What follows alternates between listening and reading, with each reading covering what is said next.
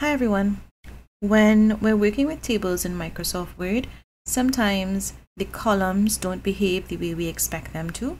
So for example, when I'm trying to make a column wider or smaller, and I hold the top here and I move it this way to make it bigger, you'll notice that it just doesn't work the way I expect it to. However, I do have another document here where if I hold the top to make this column bigger, it does move the way I expect it would move. So in this video, I want to show you how to set up your tables so that they can move exactly how you want them to move. Right, so what you want to do is you want to check the settings on your table. So if you click on your table and there's a little box in the corner here, you go onto it and you right click and you'll see something saying table properties. So you click on table properties, and on the table tab, which is the first tab that will come up, you would see the table alignment. So it tells you how your table is aligned on the page, and it will also tell you if there is text wrapping around your table. So we'll go through what that means now. So right now my table is left aligned. So no matter how I move my columns, they would move in relation to the left side of my document.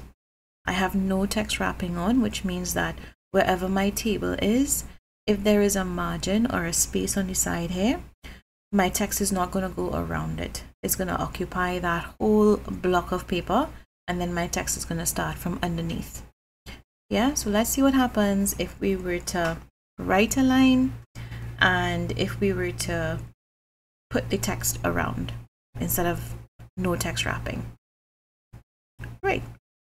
So now you'll see my table kind of looks the same, but you'll notice that if I move my columns at the top here, so if I want to make this one bigger by opening it this way, it makes it bigger by widening it to my left.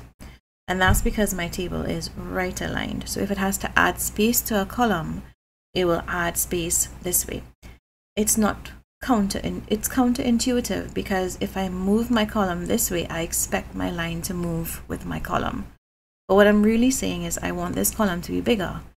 And Word is saying, well, yeah, to make it bigger, we're going to have to move it this way because your table is right aligned.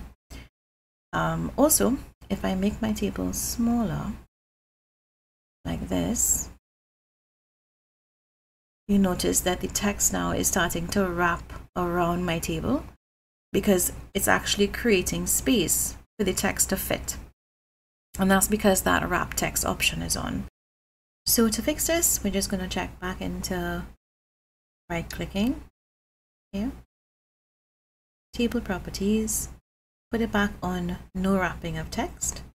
So it's not going to wrap anymore around the table. And then we're going to change back to left. There we go. So now our table and columns move and line up as we expect them to. I hope this helps with any challenges you've been having with tables in Word. Thank you for watching. Enjoy.